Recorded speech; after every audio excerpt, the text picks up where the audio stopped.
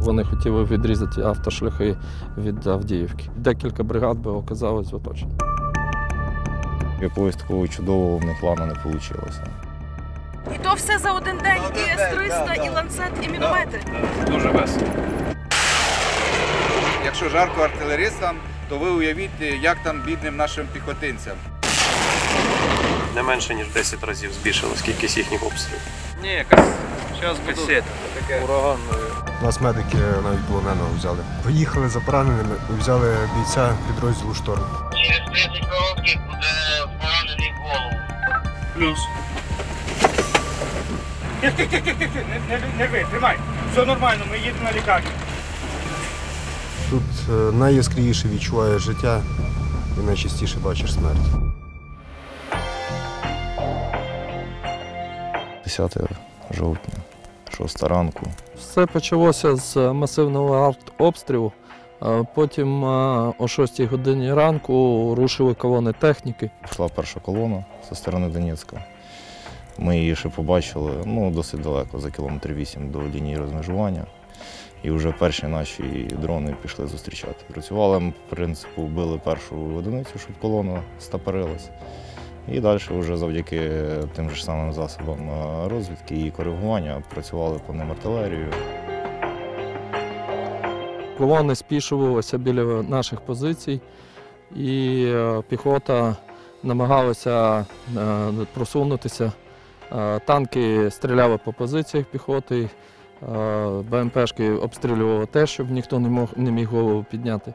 Але впівішники одразу влучили 3 танки, потім наступ захлинувся і долучилися до них DJI-засоби, які скидами розсіяли піхоту. Ввечері ми долучалися вже добивати ці розсіяні групи нічними засобами. Починаємо глибоко в тилу, це в Пєсках чи на околицях Донецька вже працюють наші дрони-камікадзе. Ми розносили піхоту. За добу виходило біля 160, за ніч 70 десь ми розсіяли. Коли піхоту розсіяли, ми ще їх вилавлювали і добивали. Вони могли втратити до однієї роти за добу. Це те, що порахували. Скільки їх там ще не дійшло і засипало, і рознесло, ми це не знаємо. Після чого вони відступили, відкотилися назад. І десь за пару годин виїхала знову нова колона. Без пташки ми їх не виявимо задалеко, що людина в бінокль чи в прицел на автоматі не побачить, де вони. Да? Тобто у нас працює, що у нас є засоби крила, які можуть літати далі і дивитися далі. Тобто як це працює? Ми там знаходимо з одного засобу, їх там на відстані ще до бойових порядків до 15 кілометрів. Далі перехвачує, якщо вони почали рух вже, да, і крило далі спостерігає, що там відбувається, чи йде накопичення нових сил, чи в общем, спостерігає за тою ділянкою, звідки може бути висування. А цю вже, коли вони в русі, підлавлюють ті самі інші засоби. Тобто це все працює взаємодія і передається далі по ланкам. Вони хотіли відрізати автошляхи від Авдіївки. Вони мали вийти на кілометрів 7-8 до автошляхів на Авдіївку. Взяти в оточення, декілька бригад би оказалось в оточенні. Вони пробували заходити нам з флангу, вже більш в тил, щоб відрізати деякі позиції, які в нас там були розміщені, і вже як вести оборонну дію в кругову, тим самим перекривши нам там постачання.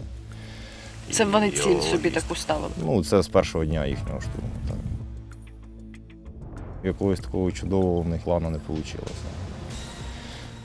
Я можу сказати, те, що вони потратили, і те, що в них вийшло, це взагалі нічого.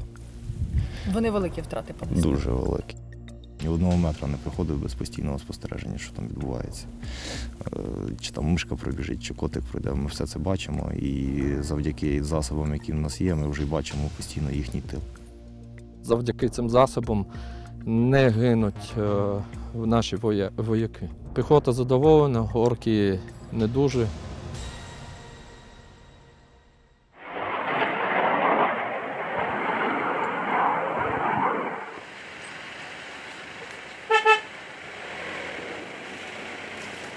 Двоє зі мною можуть сісти. Давайте, ви садитесь з ним, а я на машині. На той. Хочете їдьте, хочете лишайтеся тут. Їдемо з вами. Тримайтеся. і днем, і ночі. Цей тиждень був дуже тяжкий. Коли були ці сводки по Бахмуту, тепер ми на собі відчули ту інтенсивність цієї роботи. Для цього є операції, яку вони почали. Їм підвезли і людей, і снаряди, і все. Логістика забезпечена. Вони готувалися до цього.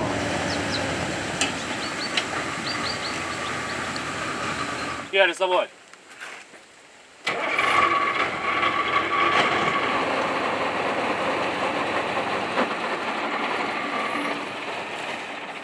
Інтенсивні бойові дії відбуваються на Авдіївському напрямку.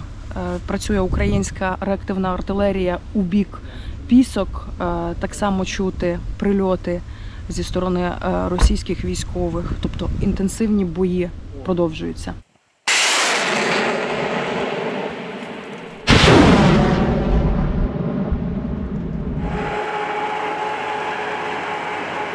Дуже швидко, можливо, систему засікти чи що? Да.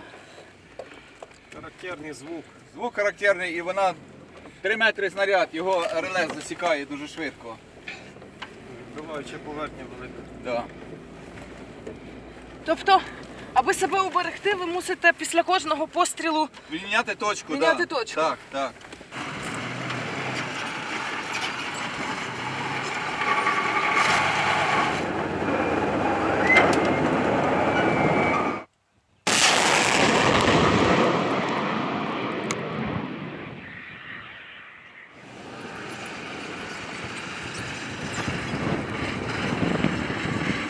Ланцет. Буквально 2 метри від машини не попав. Це такий день був у нас, а потім ми поїхали на другу сторону, ближче до передка, мінометами нас обстріляли, пробили в машині там бака, слава Богу, всі живі. Одним словом, день був дуже веселий. І то все за один день, і С-300, і ланцет, і міномети. Да, за один день. Дуже весело. Іде інтенсивна наступ зі сторони ворога на сторону Авдіївки. Сьогодні в нашому напрямку, скажімо так, жарко.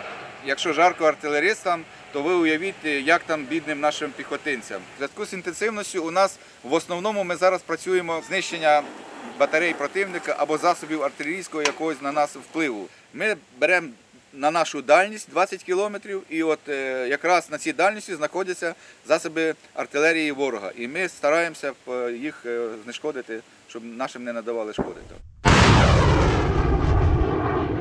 Два дні назад танка вразили. Перед тим БМП вразили теж ворог.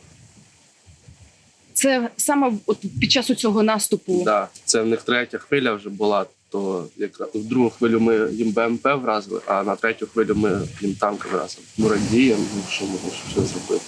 Якщо вразили, то значить не просто так ми тут є. Ні, 6-ї. З 5-ї не достанемо. На ВП-6. 615.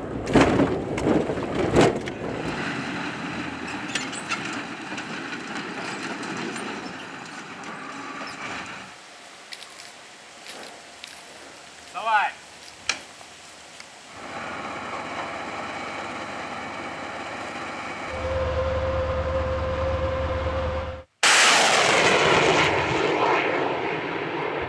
Снаряди з'явились у них в великій кількості, і ми відбиваємося.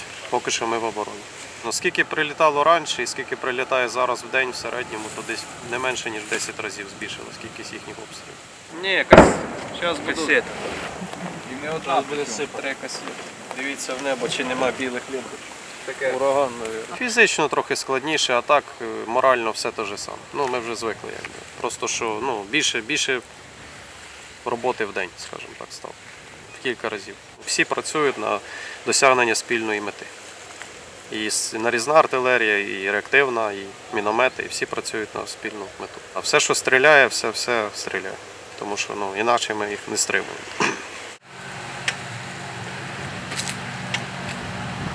Перша доба була сама напружена. Це було для медиків неочікувано. Ми знали зранку про те, що вони почали наступати.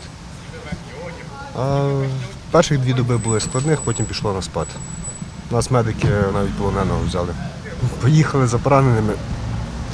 і взяли бійця підрозділу «Шторм». А як це сталося? Це сталося, там відбулася ротація. Це бійці цих 3 батальйонів, яких не знали місцевості. Один вийшов на медиків і почав запитувати дорогу. Один з медиків був стрілець-санітар озброєний, перезарядився швиденько, взяв на мушку. І все, роззброїли, скрутили, привезли. Більшість евакуацій бойові медики здійснюють вночі, тому що вдень евакуація із лінії фронту надто небезпечна через велику інтенсивність обстрілів.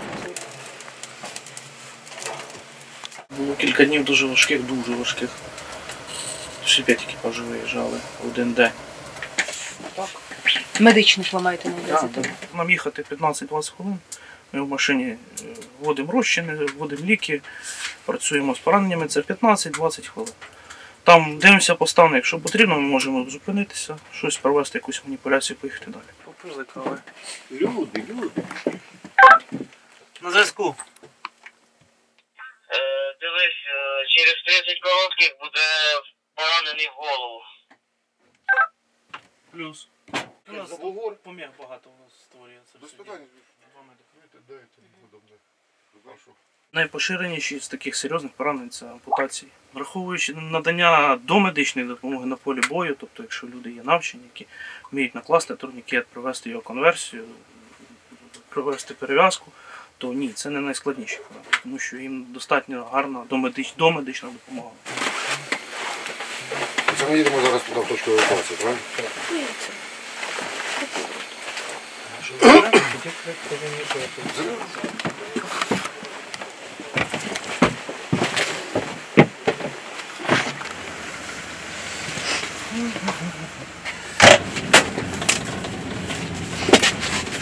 Поставив трошки інший розчин, щоб це там поранення в голову. Зарані підготую ліки, в принципі. Ми знаємо, що ми колем. Тут вибір невеликий.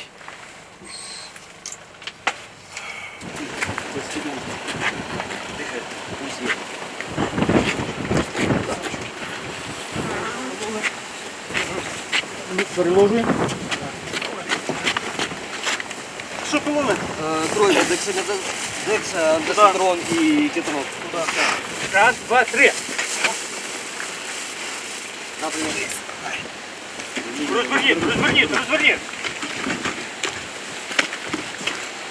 Є.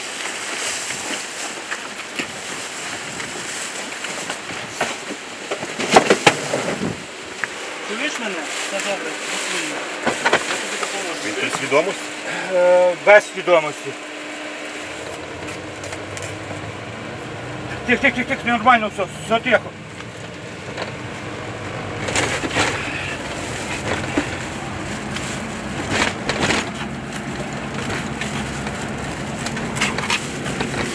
Тихо, не ви, тримай. Все нормально, ми їдемо на лікарню. Свої, все тихо. Я тримаю руку. Він рветься. Я знаю, що тримайся. Тримайся. Отак, тримайся. Взявся і тримай. Хорошо, все. Молодець. Підніми ручку, молодець. Тако на бочок. Дивись. Чесно.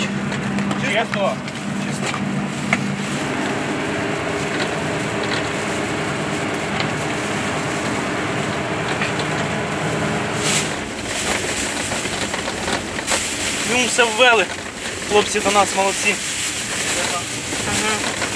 Що там, 96 ситуація, да, 71.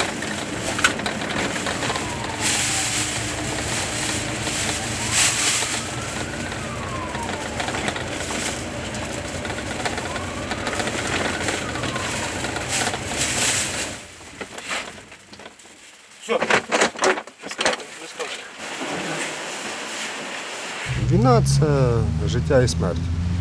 Тут найяскравіше відчуваєш життя і найчастіше бачиш смерть. Кава зранку дуже смачна, повітря дуже чисте, не дивлячись на те, що воно не чисте. Чорний хліб смачний.